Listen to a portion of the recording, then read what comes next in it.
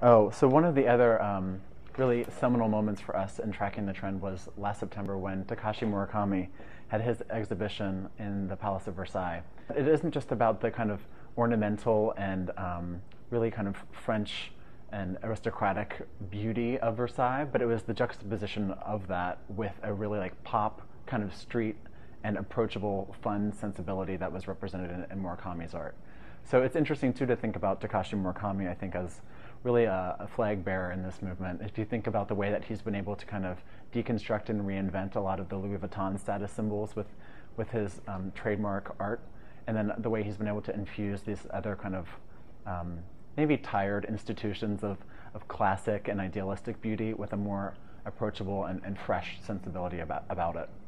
Fabulous is a trend that we've been watching really since last year, and have been excited to see develop into something that's more than just emergent. Fabulous is optimistic, and it's inclusive, and it takes into consideration things that you have already. So whether it's things in your current wardrobe, or things that you find on the cheap, or things that you are able to reinvent from common kind of everyday materials, those are the things that are most fabulous.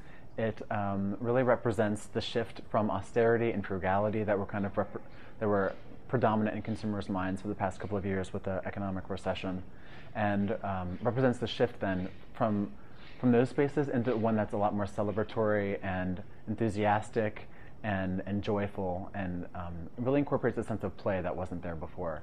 Like the difference between bling and fabulous would be sort of that there was this whole phase back in the Paris Hilton era of celebutantism that had a lot to do with like crystals and bling and like wanting to kind of like make big like ornamental statements. And what's been interesting, I mean, if you can draw like a really clear parallel, would be between like Swarovski crystal to the Bedazzler, right? It's like a really fun sense of like tacky, pragmatic, and just like joyful creativity.